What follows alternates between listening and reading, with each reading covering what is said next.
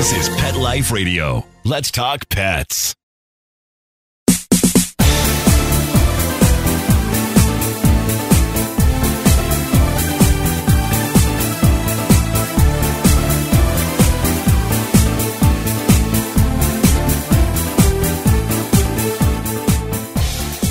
Welcome to Bark and Swagger on Pet Life Radio. I'm your host, Jody Miller-Young. You might recognize her name as a member of the royal family of film, but Alison Eastwood, the actress, director, producer, daughter of Clint, is also a committed animal activist, rescuer, and foster mom. She founded the rescue sanctuary, the Eastwood Ranch Foundation, in 2012, which focuses on those in distress in high-kill shelters, and she produced a National Geographic television program, Animal Intervention. But her newest venture solves a problem plaguing every shelter and rescue organization: how to locate suitable fosters for animals in need. Enter fosterforkids.com, a national resource to match fosters with shelters and rescues city by city around the country.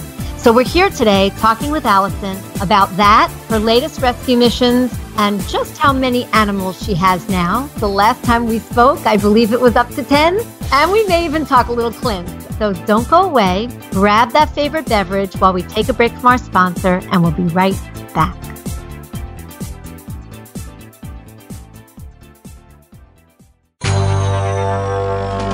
It's designerpetsweaters.com. Hand-knitted designer sweaters for your precious pup or cool cat. Beautiful couture patterns for your pets, including custom-knitted formal wear, casual wear, yachting, and even sports-themed. Many designer pet sweaters include feathered tammy hats, top hats, and a lot of sparkle. Each sweater includes leg loops, front paw sleeves, and leash opening. Visit designerpetsweaters.com to order your four-legged fashions today. Your pets will stay warm for the winter and be runway ready. Large or small, we fit them all. designerpetsweaters.com.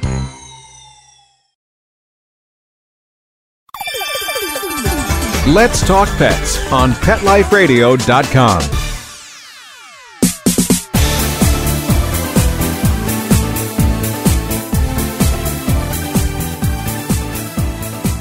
Welcome back. You're listening to Bark and Swagger on Pet Life Radio.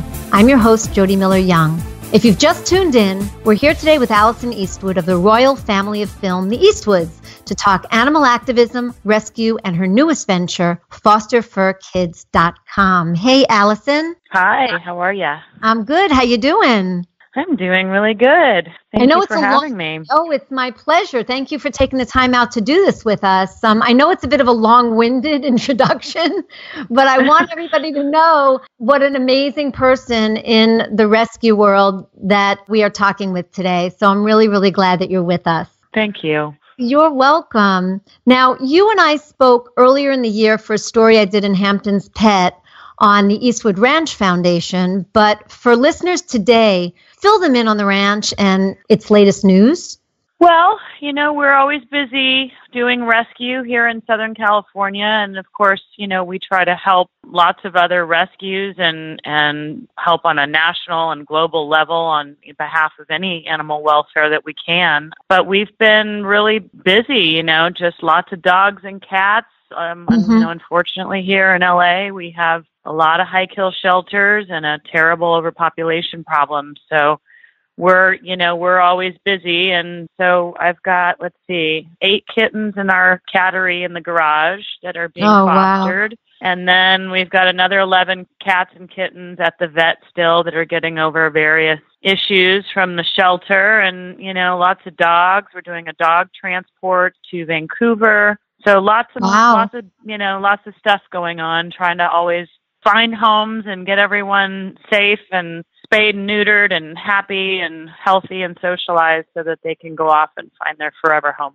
Bless you. I mean, it is a never-ending thing. I see it here in South Florida, and it's that way, I think, in most, if not every part of the country. There are so many animals without homes, so many animals in terrible situations. But part of the issue, as I've certainly seen from my experience down here with the rescues that I volunteer with, is foster homes. So that's where your newest venture comes in, which is a super great idea. Fosterforkids.com. Tell us about how this came about and how it works. Yeah, well, it was a sort of an idea that came up with my rescue partner, and she, was having problems with fostering, and she thought, there's all these great websites out there like Pet Finder and Adopt a Pet, and places where you can find adoptable pets, but there's no database for people to find fosters, and fostering is such a integral part of rescue. I mean, if you can get an animal out and put right into a foster home, I mean, it's just, you free up space for another animal at the shelter, you save a life, and you're also socializing an animal, taking it into a loving, quiet environment, as opposed to going from the shelter into like a boarding facility or a vet or another cage right into another cage. So this is just a great way to participate in animal rescue without having a long-term commitment of actually adopting an animal. So, she and I said, well, why don't we start a website, since we're looking for fosters, and I'm sure the other thousands of rescues out there are looking for fosters and transporters as well. And that's really just how it came about. It was born from necessity, and we went live, January 1st of 2017. So it'll be a year in January, and we're sort of slowly building it. It's a free database for anyone in rescue or shelter, and basically you can go and sign up as a rescue, or you can sign up as an individual foster. You create a profile, similar kind of like to why we like to call it like a Match.com, but without the romance, just the love. So it's really about matching people in your area. And so after you create a profile, you put in your zip code, and it will show you rescues in your areas that are looking for fosters. And you can pick which animal. You can say cat or a dog, or there are other animals too. There's bunnies and different types of animals that end up in shelters. So you pick what you want. You can be very specific, and you can either negotiate to possibly be a paid foster, or you could be a volunteer foster. It's just putting people together so that we can create more fosters and more people and more connections to help more animals. Yeah, I mean, it's one of those, why didn't anybody think of this sooner type of things, because it solves such a big problem.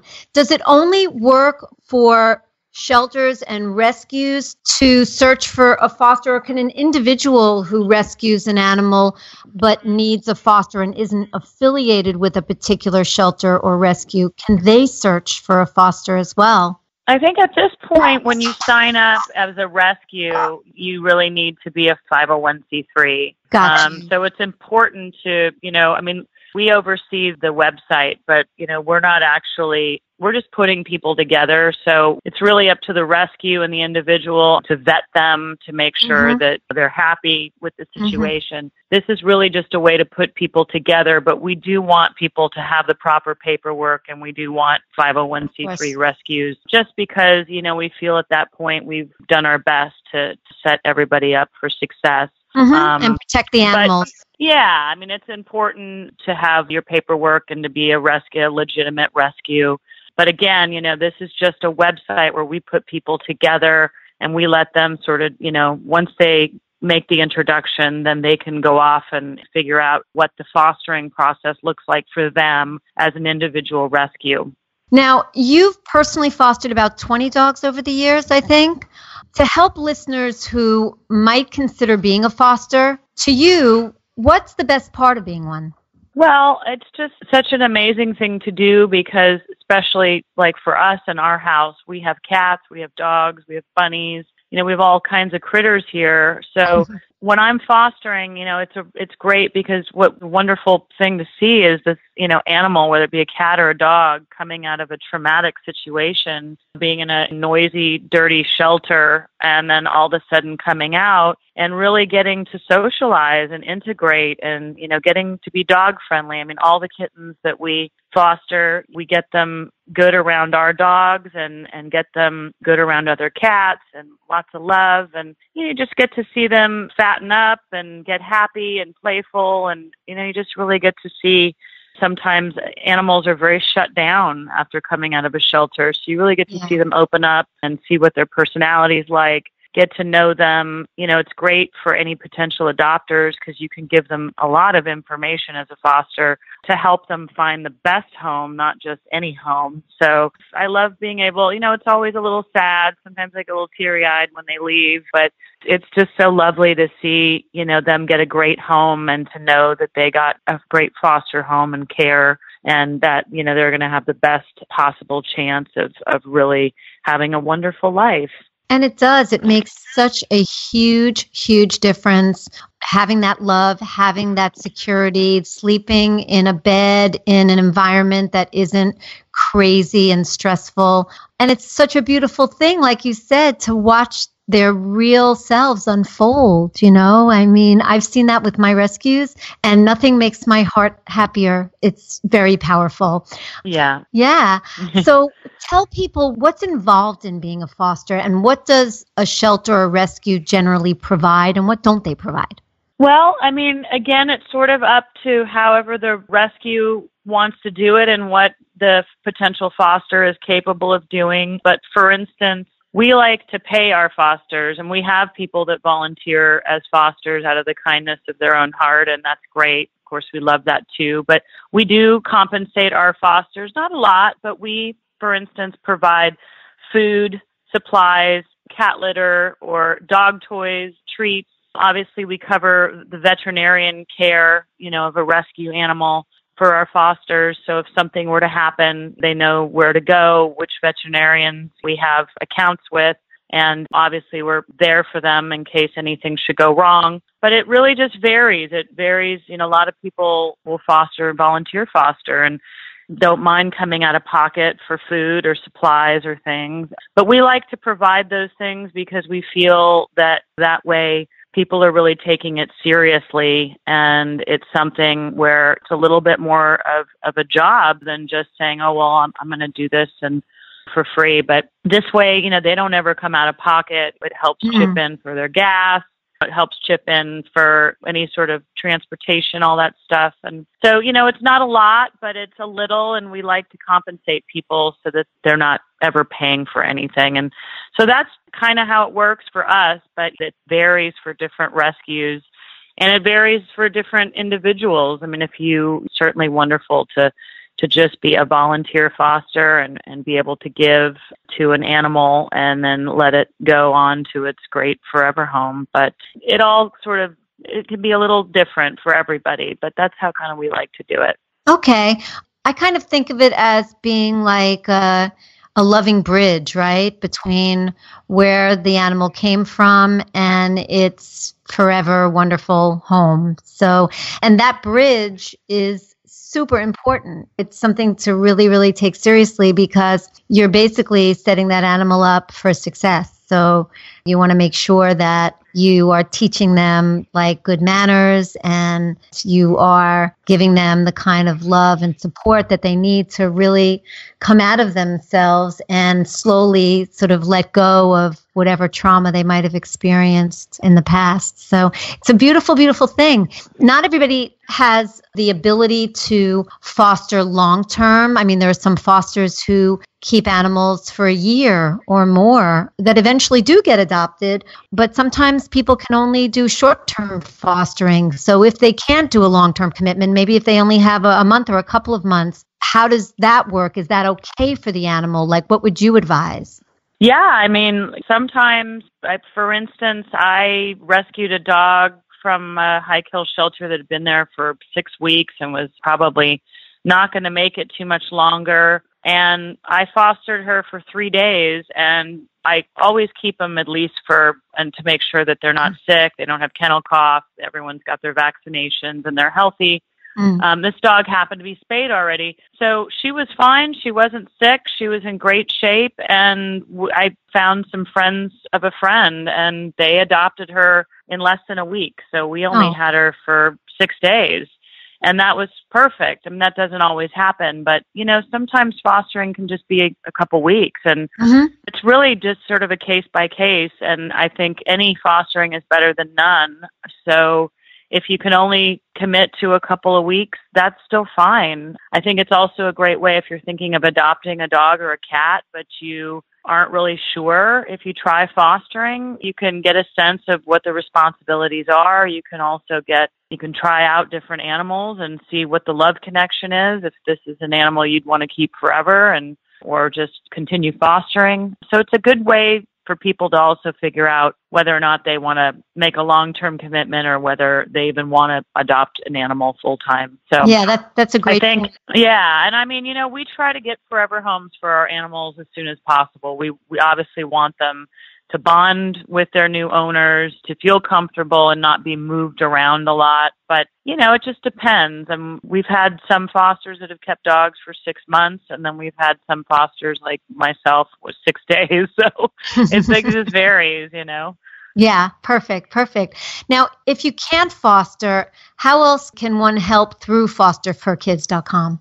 Well, there's also a way, transportation is a huge factor for rescue as well. A lot of these shelters, especially like in big cities, they're all over the place. Like in Los Angeles, for instance, some of our shelters are 2-3 hours away, especially with our horrible traffic here. So the great thing is you can sign up to transport an animal. So let's say a rescue is going to pull some dogs or cats, and you can't foster or make a long-term commitment or adopt, but maybe you've got a car and you like to drive, and maybe you'd like to get your gas paid for and help an animal out. You can sign up to be a transporter as well. There's a lot of people who are retired who don't work but like to maybe take the car out for a spin and get out on the open road. They could go to a shelter and pick up a shelter animal and either deliver it to a rescue or to a foster home or to a boarding facility. And that's a huge help too. And that just takes a couple hours as opposed to days or months or whatever. But that's a huge help. We're always looking for people to do transport. Great. It's so with Foster for Kids being about a year old at this point, how widespread is it in terms of fosters and shelters/rescues around the country? Well, we definitely need some help in the more rural areas, I think. I mean, obviously the cities, there's a lot more information and networks and people together, but we're in it for the long haul. I mean, this is something that we're building upon so that we're running the marathon here, not the sprint. So we're slowly building and trying to get it out there, asking people to pass on the information, spread the word about fostering and about transportation for shelter animals. So it's been pretty good. It's sort of a slow build, but we feel like we're getting the word out and more people are hearing about it through people like yourself and radio and TV and print. So it's coming along and we're happy with it. Great. We'll definitely do our part over here. And I also want to get the two shelters that I work with here involved and some people that I know that foster here to sign up because we want to make sure that this part of South Florida is well represented so that when we need a foster or we need a rescue or shelter, we know where to look. So we will do our part over here, Alison. Great. Thank you. Yeah, no, sure. we need it. I mean, it's really about trying to build this and connect people and in having it be a great experience for everybody, especially the animals. So exactly. That was our goal. That's all right, cool. Yeah. So we're going to take a short break, but don't go away because when we come back, we're going to talk with Alison about what it was like growing up in Eastwood. We're going to talk about the unusual animals that she and her father have shared and her TV show that uncovered something very, very important. So refresh that beverage, get comfortable, and we'll be right back. Sit. Stay. We'll be right back, right after we kibble a little with our sponsors. Molly, here's your dinner. Zeus, that's not your food. Don't let that happen to your precious cat. Elevate your cat's eating experience with the Cat Tree Tray. The Cat Tree Tray keeps your cat's food off the floor and conveniently located on the cat tree. It's the perfect way to eat.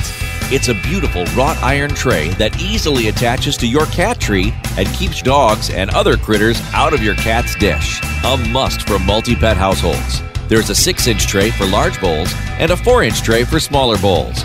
Purchase your Cat Tree Tray today. Go right now to cattreetray.com. That's cattreetray.com. CATTREETRAY.com.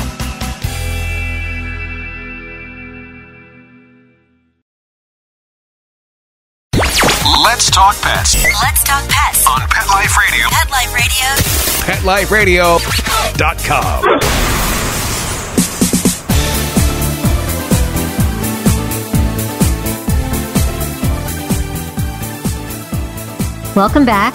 You're listening to Bark and Swagger on Pet Life Radio. I'm Jody Miller-Young, and we're here today with Alison Eastwood, who recently founded fosterfurkids.com, a resource to connect shelters and rescues with foster parents. A fabulous idea. So, Alison, you grew up surrounded by nature and animals. Tell us what your childhood was like growing up in Eastwood, growing up with all these animals, and some of them unconventional animals that were a part of your family.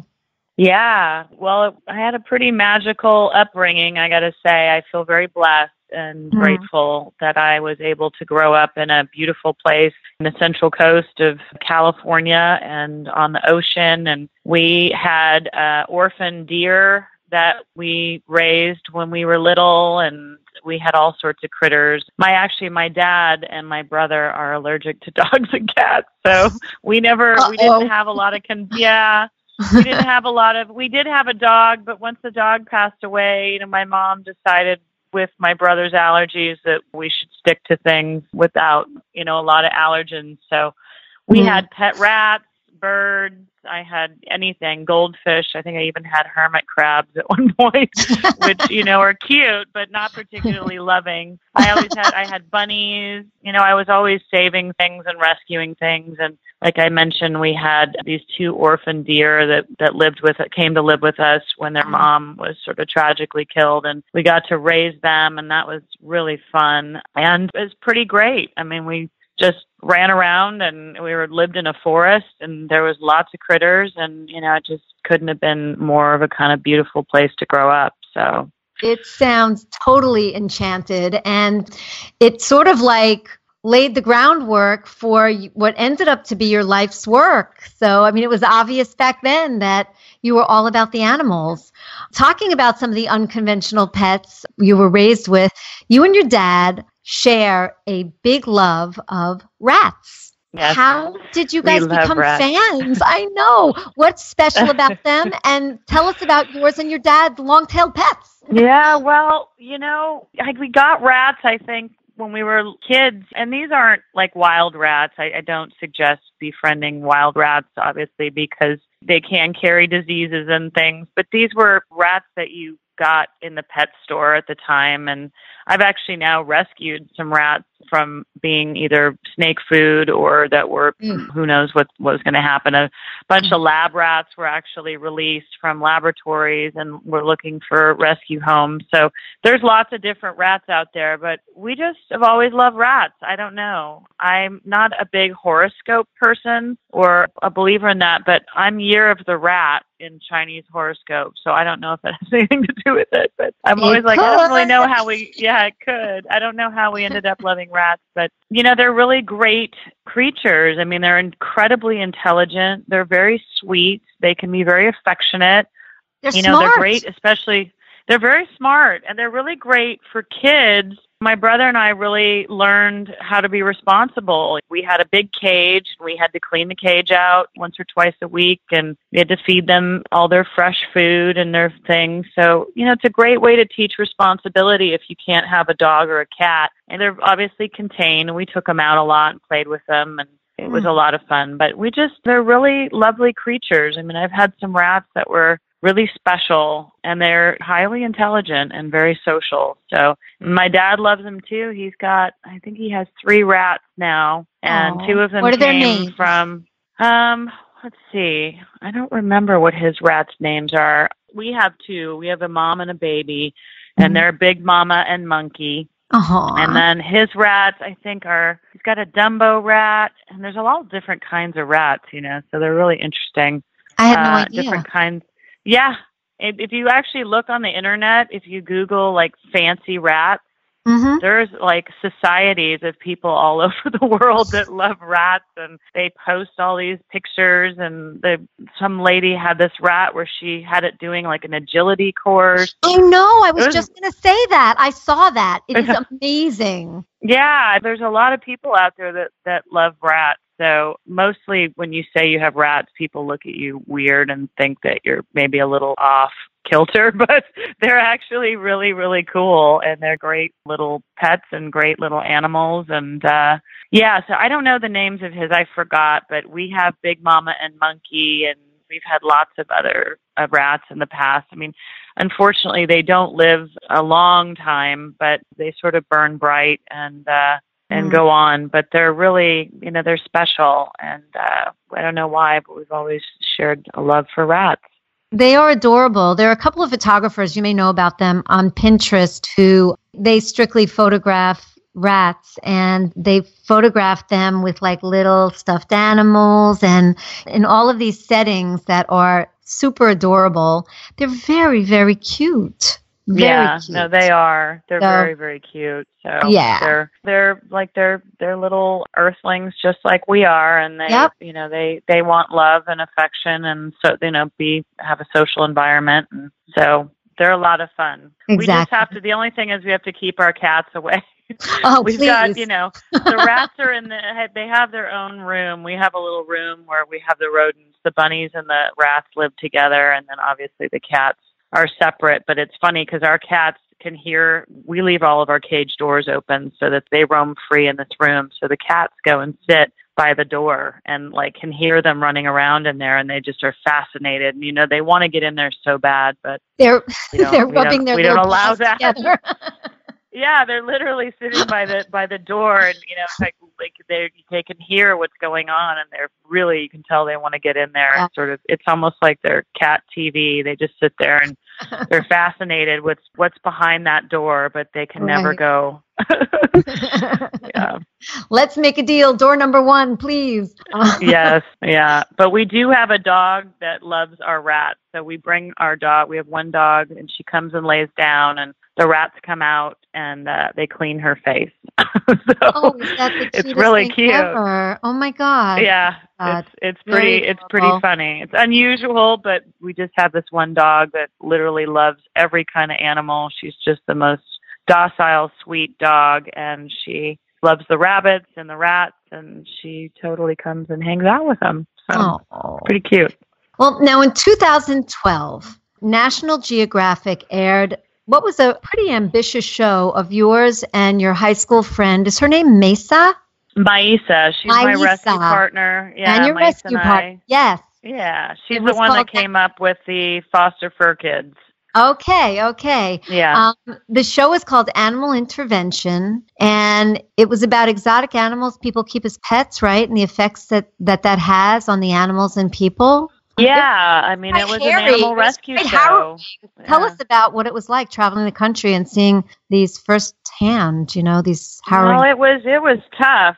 We only did one season of it, and I think that we had pretty good ratings, but I think National Geographic Wild felt that it was just kind of tough for people to watch it, and we, as we live in a world where we just see bad news and horrible things happening all the time. So I don't know if the show, it was tough to watch, but it was far more tough to actually make it. I mean, it was really the hardest thing I've ever done. It got me into doing rescue and being a much more prominent animal advocate, but I'm kind of glad that it didn't continue because it just broke my heart, and it was really hard on me. We traveled all around the country. There's only, I think, 8 states that allow private citizens to have exotic animals as pets or roadside zoos, etc. And we were seeing all these animals in peril and trying to help them. And some people wanted help, some people didn't.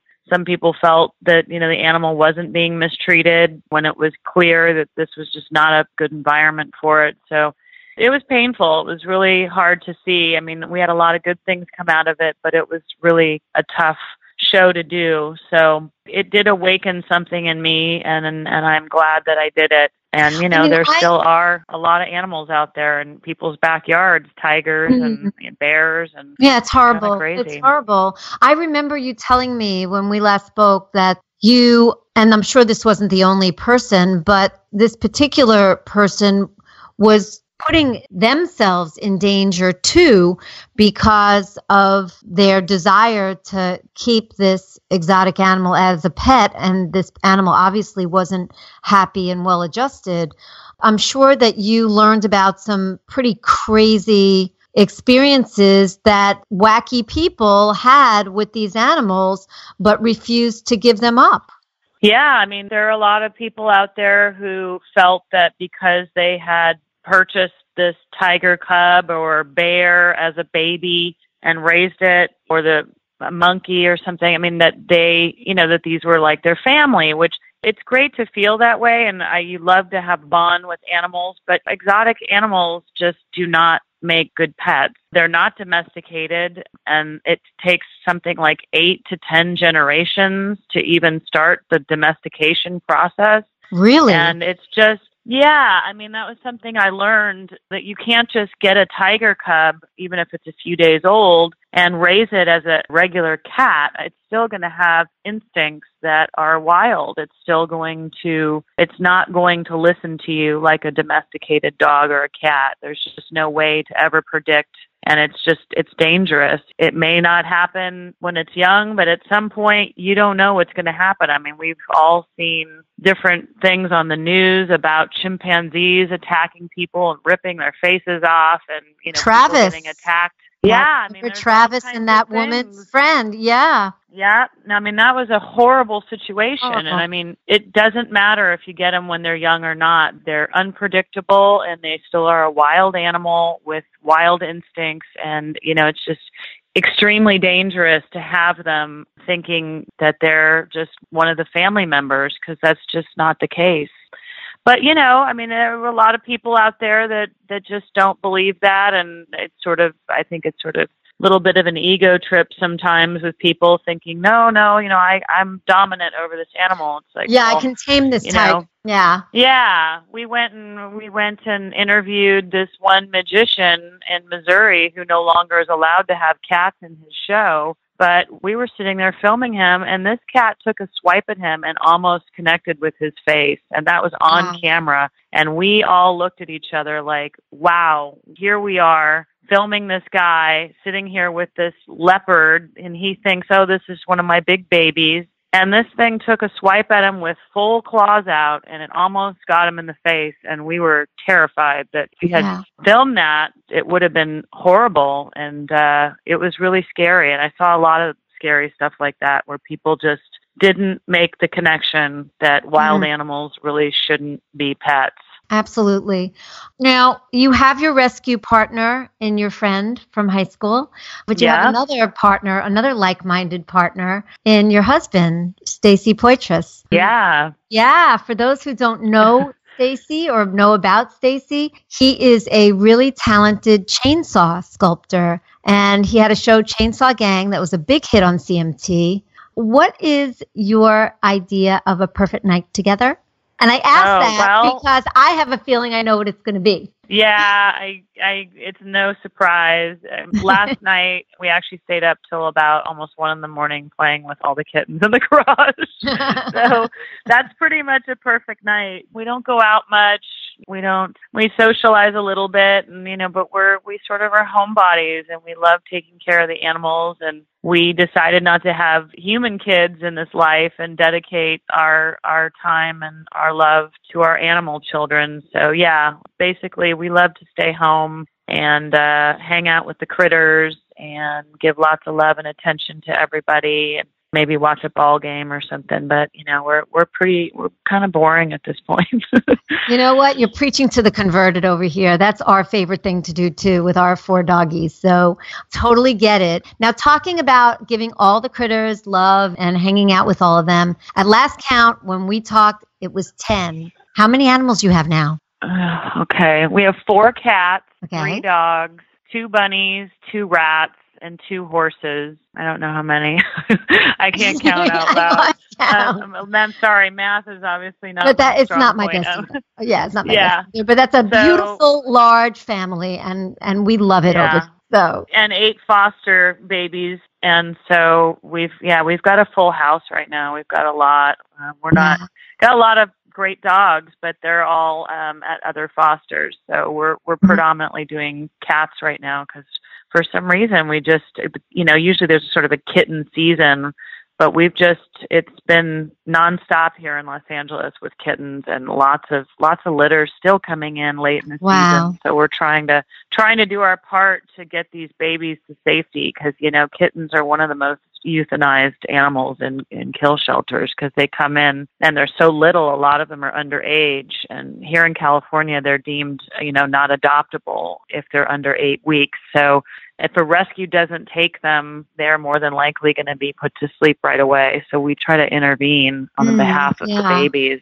Do you do trap, neuter, release as part of the Eastwood Ranch Foundation, or you work with people who do? Yeah, we work with people who do. We have a great alliance with a nonprofit called Fix Nation here in Los Angeles, and they do that. And then, obviously a lot of rescues we help and support that do feral or semi-feral communities. And I think somebody said the other day that we have something like over 3 million homeless cats just in the city of Los Angeles. So it's really important. Insane. Yeah, so it's really important to get them fixed and try to get them some care because I don't think there's enough homes for all these cats. And some of them are friendly, and as long as we can get them fixed and make sure that they're not sickly or passing on diseases to each other, a lot of them are happy just to live outside, and we do the best we can. But yeah, we definitely try to support that as well. Absolutely. Do you still make those beautiful fruit and vegetable meals, breakfasts and stuff for your animals? Yes, they eat better than we do. Yeah, they eat better than we do. Yeah, the rats every morning, and my friends always get a kick out of it because if they come and spend the night or anyone sees what I'm doing, every morning I get up and I make this most gorgeous fruit, vegetable, all organic, quinoa, I love all these different things, and I make that for the rats, and then the bunnies get a full chopped salad and fruit, and everyone, they eat way healthier than we do, Oh, so. Fantastic. It's, they're the kids, we always do for the kids. The kids come first. Yes. Yeah. The kids come first. Absolutely. You mentioned last time we spoke that one of your dreams was to build a brick and mortar sanctuary. Is that still in the works? A big one. Well, it is. We just finished our business proposal and we're just starting to raise money. We found some land here in Los Angeles. It's not going to be a huge ranch, but it's sort of going to be a smaller domestic rescue facility and adoption center. So that's sort of what we're going to start with, is doing predominantly domestic and maybe a little bit of farm animal, smaller ones though, because we will have some room for maybe some rescue pigs or goats or some smaller animals. But eventually the goal is to have a real sanctuary, hopefully a couple 100 acres, where animals that need a home, that have either been, are unwanted, neglected, or abused, or retired from God knows what, circuses, whatever. We'd love to have a sanctuary where, these animals can just live out the rest of their life in peace and not be bothered and not be sort of uncared for. They can just have a nice place to live. And that's the goal. But, that's sort of down the road. That's a beautiful thing. Is there anything else that you'd like to leave listeners with that we haven't covered about foster fur kids or anything else you're working on?